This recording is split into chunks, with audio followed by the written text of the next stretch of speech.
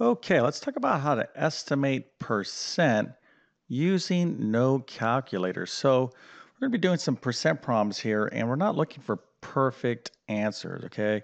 Of course, you want to try to get as close as possible, but oftentimes you need to do some quick mental calculations to kind of give yourself a decent estimate of percent. You're kind of thinking to yourself, roughly figuring things out, and you may not have your calculator on your phone with you so you can kind of do this. So you should be able to figure out roughly most percent problems. And I'm going to show you how to do this. Good kind of mental technique to approach estimating percent. Again, you certainly need to know how to do percent problems using the calculator and have a lot of different videos on that. But we're just going to talk about how to get rough estimations or decent estimations by estimating. I'm going to get into this in just one second. But first, let me quickly introduce myself. My name is John. I'm the founder of TabletClass Math. I'm also a middle and high school math teacher, and over several years, I've constructed what I like to believe is one of the best online math help programs there is. Of course, I'll let you be the judge of that. If you're interested, you can check out my math help program by following the link in the description of this video. Basically, I have 100 plus different math courses. I have all the main courses like pre-algebra, algebra 1, geometry, algebra 2. Going to be launching pre-calculus here shortly. Also have courses like college algebra, introductory algebra. But I also have many specialty math courses in the area of test preparation. So if you're preparing for, let's say, the GED, SAT, ACT, GRE, GMAT, a teacher certification exam, nursing placement, Accuplacer, Alex, there's a ton of different reasons why people are studying middle and high school mathematics to review for very important exams. So I probably have your test. Um, and if I don't, drop me a line in my contact form. Just go to my website and check out my full catalog of math courses. I also do a lot with independent learners like homeschoolers. I have a great homeschool learning program. And then obviously, I help those of you that just struggle in math. I could definitely help you out. But one thing you need to be doing to help yourself out is taking great math notes. Okay, this is kind of the golden rule of math. Over several decades of teaching mathematics, one thing is apparent to me. Those students who take great math notes almost always end up with great math grades, and the reverse is true. Those students who are distracted by their phone or people talking to them, or maybe they're talking to other people, maybe they're catching up on work in their math class. Listen, I get it. I certainly wasn't a perfect student way back in the good old days, but note taking keeps you focused, and focus is the key to success in life in terms of achieving any goal. Okay, that's just the bottom line. If you can focus, you can get stuff done. So if you're struggling in math, ask yourself how well you're focusing. Okay, and evidence of your paying attention, being engaged, and being focused on what the teacher is, teaching is your notes. Okay, so the better your notes are, that's a better indication that you're focusing excellent. So as you improve in your note taking, because most of you can stand improvement, I actually offer detailed comprehensive math notes to include pre-algebra, algebra 1, geometry, algebra 2, and trigonometry. You can find links to those notes in the description of this video as well. Okay, so let's talk about estimating percent. Again, we're not looking for perfect answers. We're looking for reasonable answers. And this is something you should be able to do without a calculator, just using some basic mental math. So let's go ahead and check this out here. All right, so just kind of follow along. I have three numbers, okay, 500, 628, and 3,421. Okay, let's take 500 here first. And what I like to do when I'm estimating percent, and some of you might have a different way of doing it, and that's okay. I mean, as long as you're, can mentally kind of do these calculations, that's what counts. Now, I'm talking about mental estimations, rough mental estimations. And you can get a little piece of paper and pencil because if you're going to take the time to get, figure out a percent problem, you could figure it out pretty accurately without the aid of a calculator by just doing the same procedure that you would use with a calculator. That's a whole different discussion. So what I'm talking about is just rough estimations. So what I like to do is focus on 10%. Okay, so whatever the question is, whatever percentage you're trying to figure out, let's just figure out first what's 10% of a number. Okay, now here I have three numbers, 500, 628, and 3,421. And let's look at 10% of each of these numbers. So here, 10% of 500 is 50. Okay, see any patterns there? How about 628? What's 10% of 628? It happens to be 62.8. And what's 10% of 3421? It is 342.1. So what's going on here is we are moving the decimal point over 1. Now, there's all kinds of explanations here on mathematically. I can explain this deeper, but I just want to, we're talking about pattern recognition at this point. So we're just moving this over 1 and then we get 10%. Okay, so that's all we have to do. So whatever number, if you want to take 10% of it, just move it over 1. That's effectively the same as finding 10%.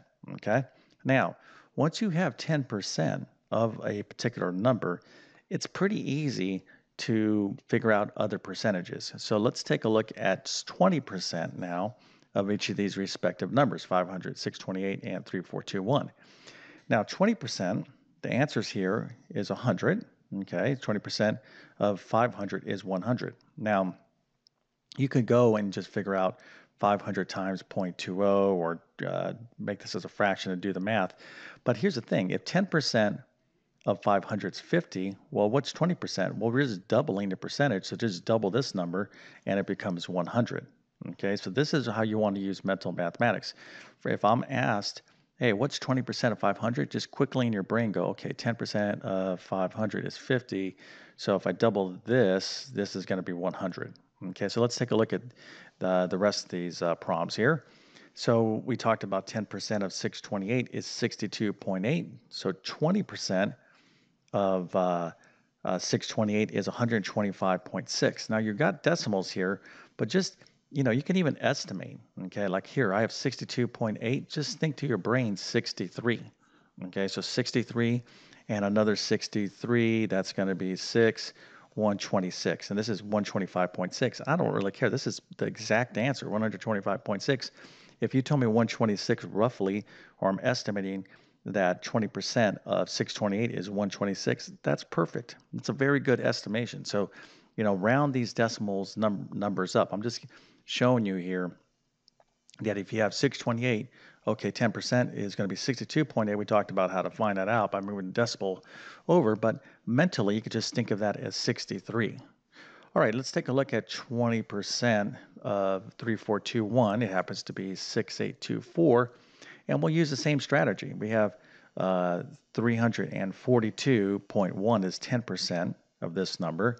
So if I double that, it's going to be this. Now I could just add, I could take the time and go 342 and 342 and add that up. But you know what I would do? I would if I needed to do a fast, quick mental estimation, I'd be like, okay, 342 is kind of roughly close to 350. And I know 350, 35 times 2, I'm thinking, is going to be what? You're thinking 70, right? Or 700. Now, because I round up, this is 350. This is not, this number here is 342.1. It's a little bit less than 350. This answer, my actual answer is going to be a little bit less. And you can see here at 684.2 is going to be a little bit less than 700. So this is how you want to kind of mentally use estimations and just kind of drop things down or make a little adjustments to do quick mental on-the-fly estimations. Again, we're not talking about precise answers, okay? All right, so now let's take a look at 5% of these numbers. All right, now for 500, 5% of 500 is 25. But if I know 10% of 500 is 50, I just take this number and divide it by 2. Okay, so instead of doubling, I'm just going to cut it in half. So 50 divided by 2 is 25. Okay, so let's take a look at the rest of these guys here.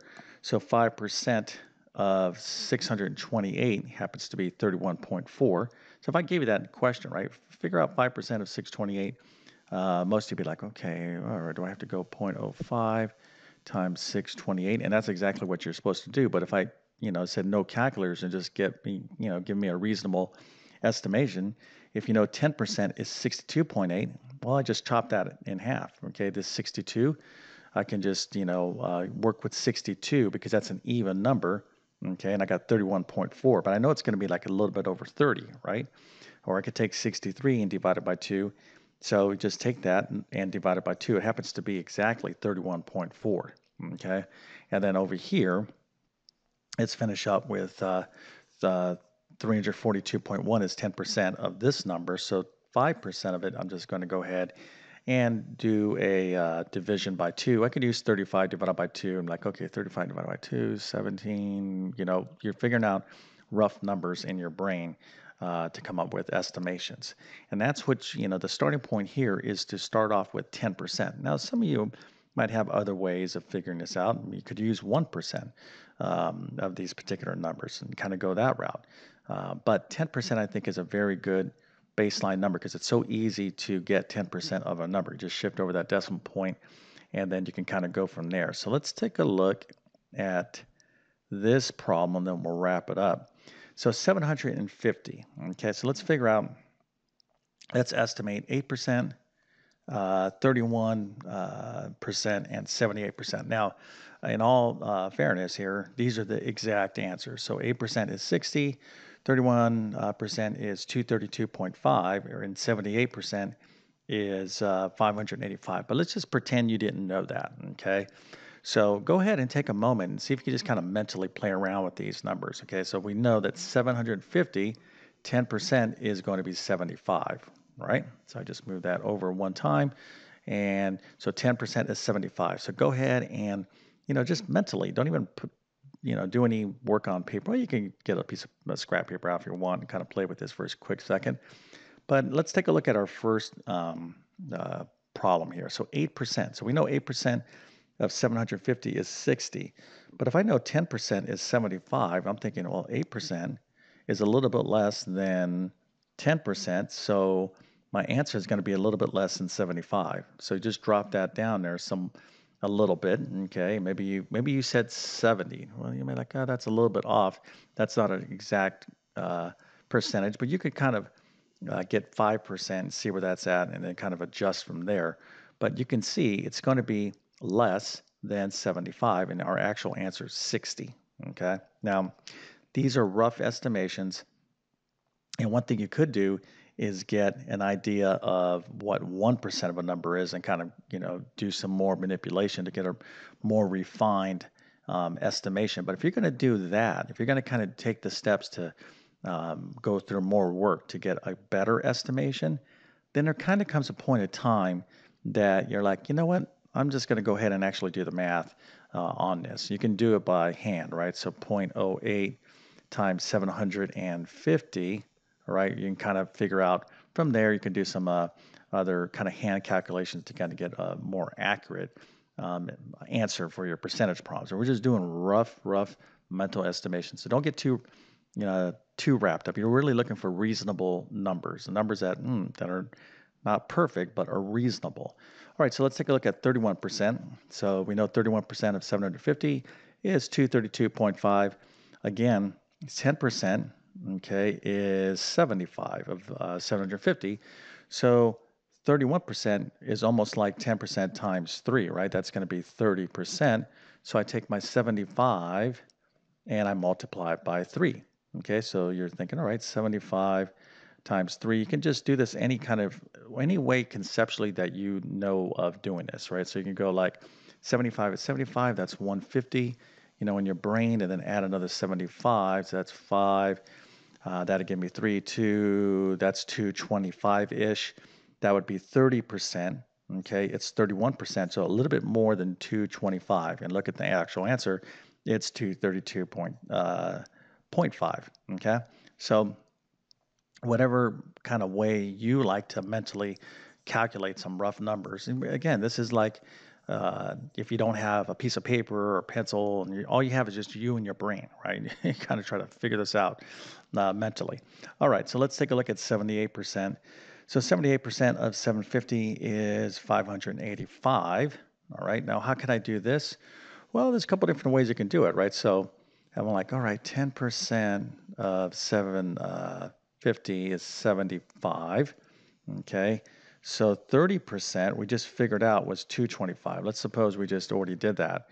And then I could be like, well, what's 50% of 750? So I'm kind of using other real rough things. So 750 divided by 2 is what? So if you don't know that, just take that divided by 2, that's going to be 3. Let's just practice some old basic arithmetic. Now, of course, I'm kind of pretending that I have a piece of paper here because I actually do. So that's 1, drop the 5 down. 2 goes into 15, that's 7, that's 14, that's 1, that's 5, right? So 375, right? So if you needed to do it this way, 375, that's 10, that's 14, that's 15, that's 750. Okay, so you could be like, all right, that's 375. Then kind of add these two numbers up. So that's 10. This will give me another 10. And this gives me 600. Okay, so 80% is 600. Now, this is a little bit more work, to kind of figure out. And some of you kind of already seen 50% is going to be, this is close to, let's say you didn't want to go through the work I just went through, right? Let me just hold that thought. So 600 is pretty close to 585. Okay, this is 80%, but I'm looking for 78%. So I dropped this down a bit and you were in the high 500s. But let's say you didn't want to mess around with that 750. Okay, you're like, oh, that's just too much math to figure out. Well, then kind of conceptually round this up to 800. All right, 800 divided by 2. I know that's going to be 400. So I know half of 750 is going to be a little bit less than 400, and then I know 10%, kind of multiply that by 3. You can just do really rough estimations. Okay, that's going to be, even if there was like you did ridiculous overestimations, 10% is 75. Most people should be able to come up with 225 as an estimation there, but 225 plus 50% of 800. You can see that's going to be 625, but that's, it's going to be much less because you rounded up. So I'm kind of, this is like an art, all right? So some of you might be like, I wouldn't do it that way, or nah, that's too much, or now you're getting too complicated. The key, what I'm really showing you here, and I'm kind of thinking out loud, is there's all kinds of different ways to estimate, okay? And there's different situations. Now, if you don't have an actual calculator, but you have a quick paper and pencil, you might take the extra step to do a little bit of arithmetic. But if you don't have anything, okay, if you're like just you and your brain, you're like 750, you might as well just think of that as 800, because then you can kind of manipulate those numbers. But you're looking for reasonable estimations, not precise answers. And this is a good way too to kind of check your work when you're given work. Or if you're looking at something, you should be like, is that answer reasonable? Does it make sense? And you need to be able to, kind of practice this kind of mental calculation. Right? This is going to come in pretty handy. I know that most of us don't go anywhere without our cell phones, which have awesome calculators on it. But you might, be facing a situation where you're like, don't have my calculator around, I don't have anything around, and I want to get a sense of the percent here. All right, it happens all the time, whether you're trying to figure out a sale or some other financial situation. You need to be good at estimating. All right, so it's an art form, not a particular science, but again, you don't want to be so overly dependent on your calculator. All right, so hopefully you found some value in this video. I just wanted to show you that we do talk about mathematics being a precise subject, and it is, but there is room, okay, in real practical life for estimating, and you got to practice this. So try to make it fun. Next time you're around, you see something, try to apply some of this stuff and see how good you can get at estimating. All right, that's very, very good for your thinking, critical thinking, and just kind of working that muscle in your brain. All right, so if you found some value in this video, if you enjoyed it or even liked it, please consider smashing that like button. That helps me out. And if you're new to my YouTube channel, please consider subscribing. Been on YouTube for 10 plus years, have hundreds and hundreds of videos, basic to advanced math, all organized in various playlists on my channel. But my best math help will be found by following those links in the description of this video. Okay, so with that being said, I definitely wish you all the best in your mathematics adventures. Thank you for your time and have a great day.